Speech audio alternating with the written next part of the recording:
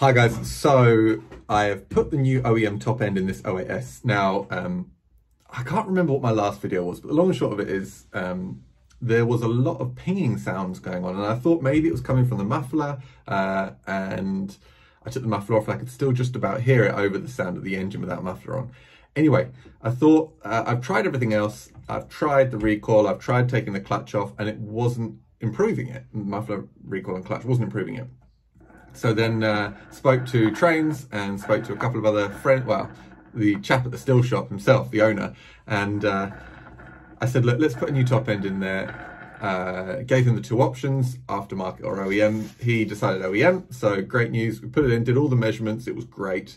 And this is the sound it was making before. So I'll show you two clips. I'll do about 4 seconds of the before, and then I've just gone out in the park now and I've just started it up, and I'll do about 4 seconds after.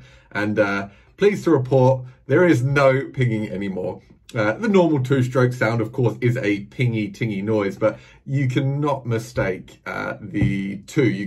They're totally different. So the first sound I'm going to play to you, or the first little clip, is before I put the new top end in, and the old piston did have a lot of play between the skirt and the cylinder wall.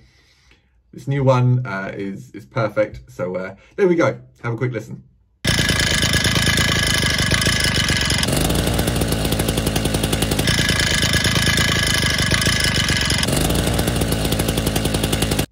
So it's awesome. It's really good, and it's nice. It's just one more thing that I've learned that I can now differentiate in terms of what that sound is, and I can actually hear it on a few other saws that I own. Now that I've picked that sound up, the 056 Super has exactly that as well. I measured the piston, it's very worn. The 020 has it just slightly, so I can hear different saws and how worn, I guess technically, the engine is now, and that's a great thing. That's a real confidence booster on my journey. So anyway, there we go. One more quick listen.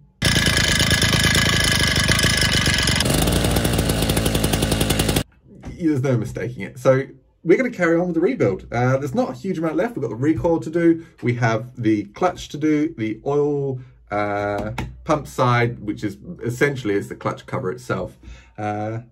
We have a job to do on the top handle. Is kind of one. The cowling for this engine is the handle and the